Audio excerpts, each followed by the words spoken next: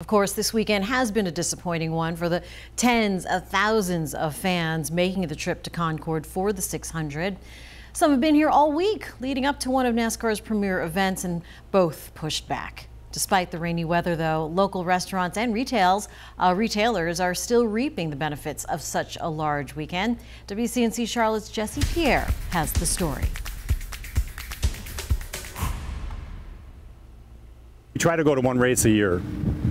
So this was one we picked out to come this year because the weather was supposed to be nice and warm. It's a wet weekend for NASCAR fans at the Charlotte Motor Speedway.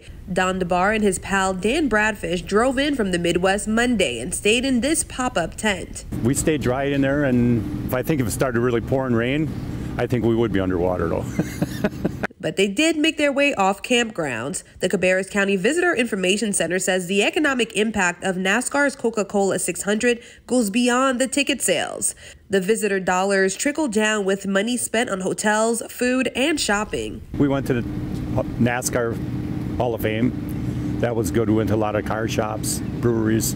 We went and we visited just about all of the race team shops. Bradfish purchased these 3 growlers from local breweries to add to his collection, which has grown to about 100. Robert Kemp, a business vendor, also has collector items, but on wheels. It is a Richard Petty car, and he travels to about 6 to 8 races a year selling the race cars. I could make anywhere profitable-wise, anywhere between $4,000 to $6,000 on a 5 or 6 day weekend. But this weekend, he says, his sales are not on track. When it rains, I still have to pay for the tent, the spot, the hotel, since I travel, so it makes it a little bit more difficult.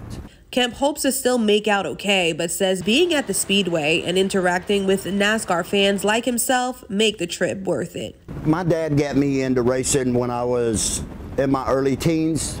Went to the first race in Atlanta when I was a teenager. I've been hooked ever since. Jesse Pierre, WCNC Charlotte.